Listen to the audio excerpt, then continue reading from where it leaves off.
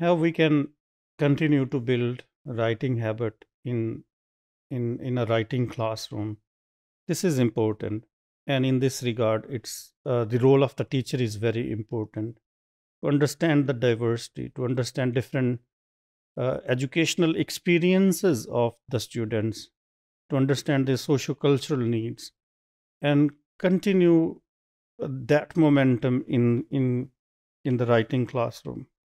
And in this regard, what the literature emphasizes is that the teacher should use tasks, activities which are engaging, which are involving, which the students can feel interested in, which the students can find like participatory in terms of enhancing their motivation.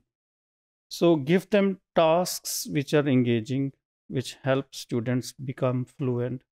And as I mentioned earlier, discussed earlier in the previous module, that we can uh, bridge the gap between the real world and the classroom. Of course, we do that in a communication classroom, but why not in writing classroom, where we can train students write letters to each other, write emails to each other, write one writes the complaint and the other offers the solution. And in this way, we can create fluency in writing and prepare them face the outer world, the world outside, when they actually join their professional life. So it not only polishes their skills of writing, but also enhances their confidence and motivation. And I have seen from my own personal perspective that apart from motivation, students feel happy, they enjoy, because when they read each other work, they learn from each other. And in this role, in this regard, it's important that the role of teacher feedback is important. Sometimes uh, we give sort of informal feedback, but I would suggest you to continue when you become language teachers to use formal feedback, because classroom is a formal setting where you use constructive language, where you use motivating and engaging language, which doesn't affect which the motivation level of the students, which doesn't affect their self-esteem identity, which doesn't create power differences between you and the students. So giving them feedback is important.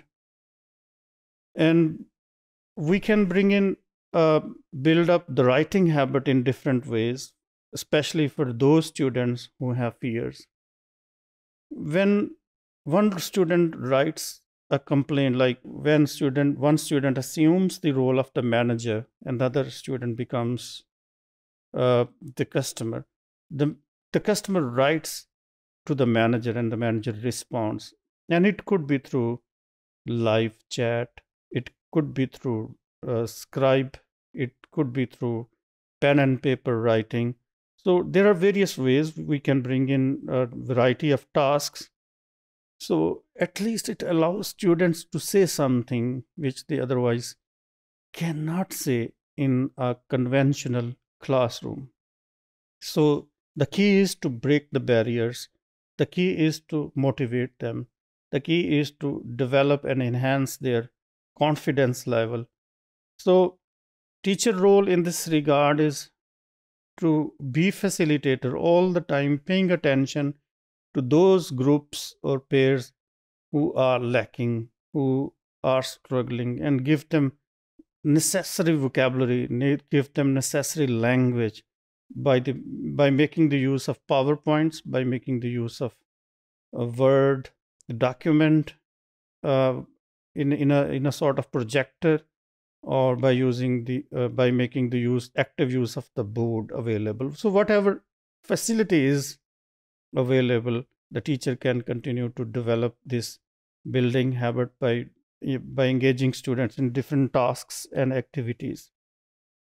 So of course, as we have taken a good look at collaboration and its benefits, it allows students access each other's mind and get benefit from each other's knowledge.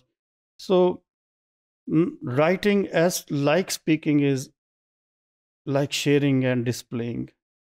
So teacher role is to acknowledge the efforts of the students, to appreciate their endeavors and give them feedback which is motivating, which is encouraging, and which polishes their skills.